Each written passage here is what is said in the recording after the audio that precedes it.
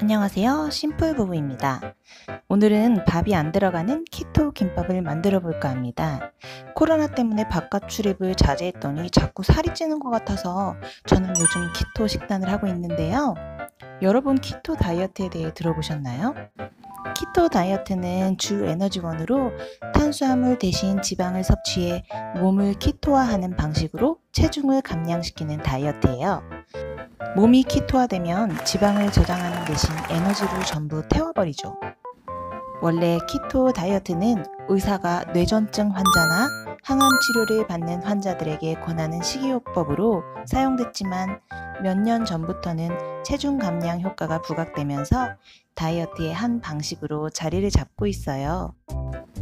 그렇지만 탄수화물이 얼마나 맛있는지 우리 모두 알고 있잖아요.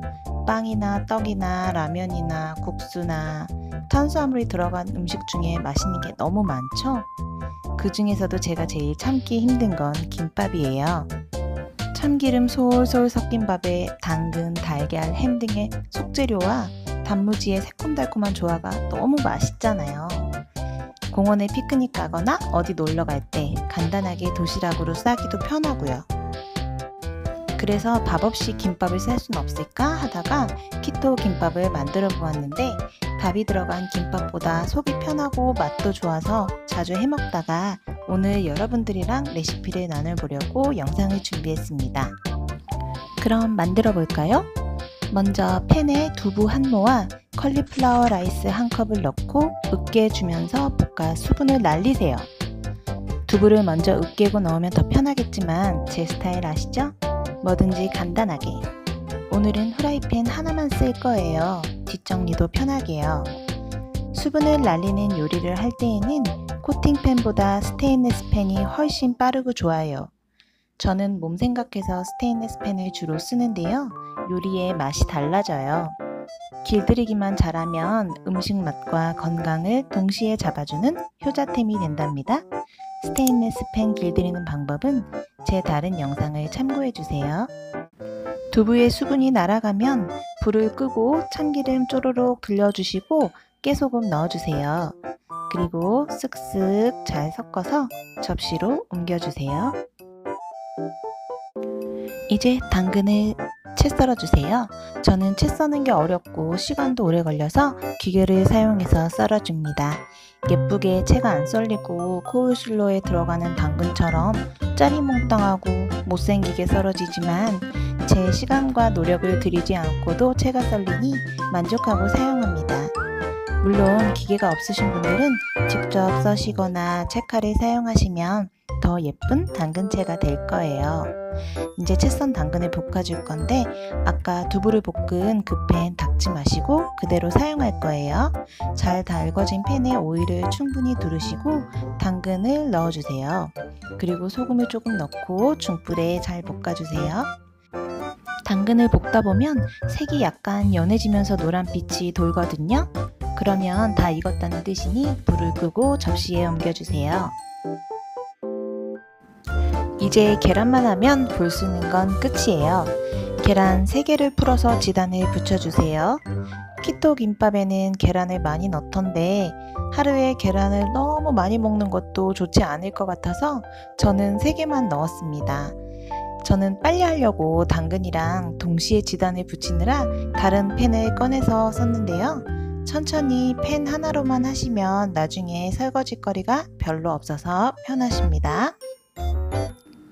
계란 3개를 쓰니까 저는 지단 3장이 나왔고요.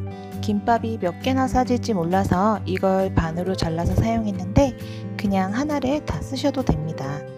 제가 지금 만드는 게 김밥 4개의 용이거든요. 그러니까 처음부터 계란 4개를 지단에 붙여서 한 장씩 쓰셔도 될 것 같아요. 냉장고에 있던 단무지 우엉을 꺼내고 참치 한 캔을 기름을 뺀 후에 마요네즈 2큰술과 섞어줍니다.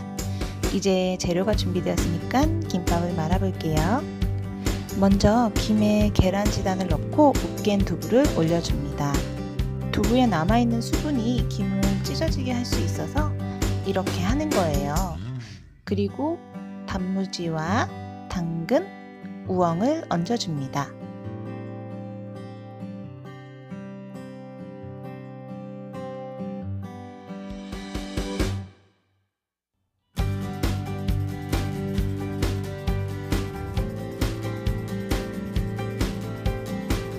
마지막으로 참치 마요를 적당량 넣어주는데 질어서 손으로 하긴 힘드니까 스푼 2개를 사용해서 넣어주시면 편해요.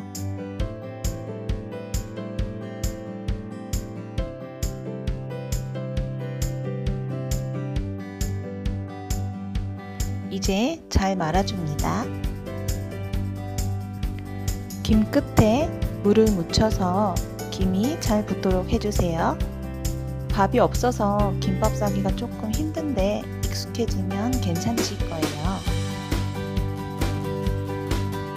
김밥은 모든 재료가 다 있어야지만 쌀 수 있다고 생각하시는 분들이 많은데 정말 안타까워요. 냉장고에 있는 재료만으로도 충분히 맛있는 김밥을 만들 수 있거든요. 밥하기 싫은 날 고민하지 마시고 그냥 있는 거 넣고 김밥이나 해먹자 하세요. 뭐 하나 덜 들어가도 간만 잘하면 김밥은 충분히 맛있어요. 저도 오늘 냉장고에 있는 재료로만 만들어서 햄이나 고기가 하나도 안 들어가는데 맛있게 완성되었답니다. 저는 이렇게 재료에 구애받지 않고 김밥을 자주 싸는 편이거든요. 참고하실 수 있도록 제가 만들어본 키토 김밥 중에 맛조합이 괜찮았던 레시피 몇 가지 공유해 드릴게요. 첫 번째는 마요네즈를 버무린 양배추랑 오이지, 그리고 게맛살, 아보카도, 파프리카 생으로 썰어서요 넣으시고 한번 드셔보세요. 맛있어요. 그리고 두 번째는 훈제 연어, 제가 참 좋아해가지고 자주 먹거든요. 훈제 연어에다가 아보카도, 단무지, 샐러드 넣고 드시면 되는데요. 샐러드는 로메인이든 뭐 상추, 깻잎, 뭐 아기시금치, 양상추, 그냥 집에 있는 거 아무거나 풀떼기 다 넣으시면 됩니다. 그리고 세 번째는 불고기를 깻잎 안에다가 넣어서 말고요. 그 다음에 두부 우리 아까 만들었던 거, 그리고 단무지 이렇게만 넣어도 되게 맛있었어요. 네 번째는 코울슬로 먹다 남은 거 있으시면요 그거 넣으시고 치킨 너겟, 그리고 단무지, 그리고 컬리플라워 라이스를 치즈랑 같이 볶아서 넣으시고 드시면 맛있어요. 그리고 다섯 번째는 두부 볶은 거에 게맛살과 단무지, 아보카도, 크림치즈, 오이 이렇게 넣으시고 간장에 찍어서 드시면 일식집에서 사 드시는 롤 맛이 나요.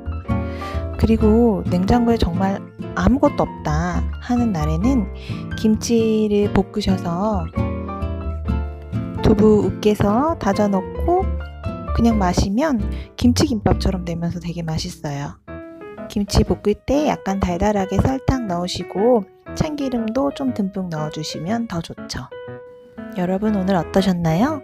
냉장고에 있는 재료로 맛있게 만들어 드시고 여러분들이 찾은 새로운 조합도 댓글로 공유해 주세요.